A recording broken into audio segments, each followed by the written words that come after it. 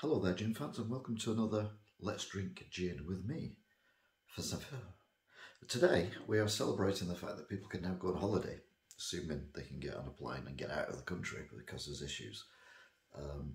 So we've got a tropical gin today. We've got Whitley Nell pineapple gin.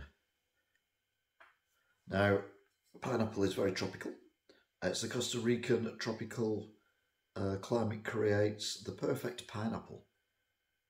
So there you go. I can't remember how much it was, but 15, 20 quid, something like that. And it looks like a sample, I'll be honest with you. Well, I've given a sample for a while, but I'm pretty sure that's what they look like. So what we need to do is we need to get into the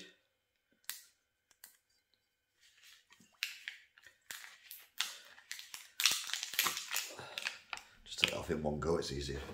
It's got a nice lid on it, look, beautiful. And it's sealed as well. So it should do a told you. So now we've got our glass with the ice in it. Etiquette, of course.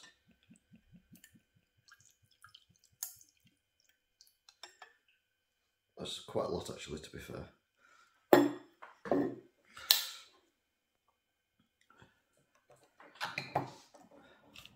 Bit of a you know who.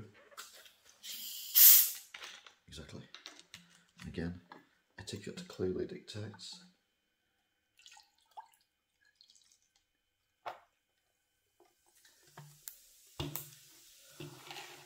There you go then.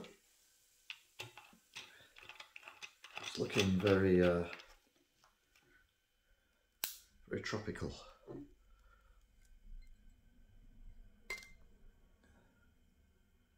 As you can see.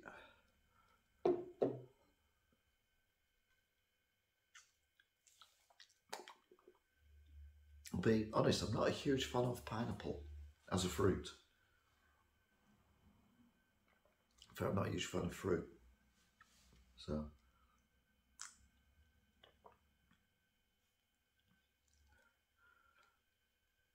it's not too bad actually. You can taste the pineapple, but it's not too too pineapple-y.